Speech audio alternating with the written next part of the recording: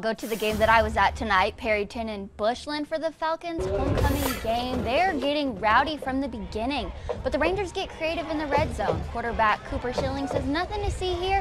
Caden Rodriguez takes the snap, gets the ball to Gordo Estrada, who passes it back to Cooper Schilling. He takes it in. Perryton gets their first 6 on the board. Very next drive, the Falcons answer right back. Here's Quade Ferris showing off his arm deep field pass to Ty Purcell. He takes his defender with him for some extra yards. Touchdown Bushland.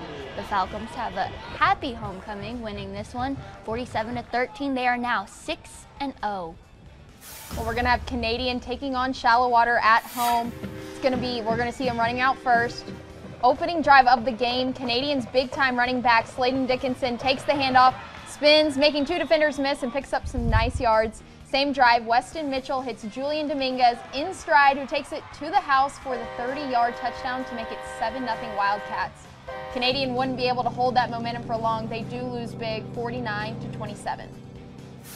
And River Road on Groover's home turf tonight. First quarter we're going to go to. It's going to be quarterback Briggs Satterfield. He's got a slide pass, and it's so slide that even our camera gets lost. He's going to run out of frame for just a half a second, and he dodges the defender, finally gets knocked down. That play led to a touchdown for Groover. Later, Mustangs with the ball, but QB has Butterfingers too, and the ball is loose.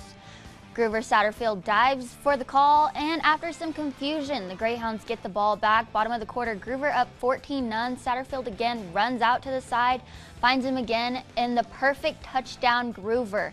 Groover's going to win this one all 56-14. And let's take a look at some more scores. Stratford is going to beat Childress 21-14. Guyman with a big win over the Tulia Hornets 54-6. And some more scores. Slayton and Dimmitt. Slayton puts up 57 against the Bobcats. And one of our pick'em games, Farwell beats Friona 39-13. Dalhart with a big win over Muleshoe 50-21. And West Texas 68-18 win over the Patton Springs Rangers.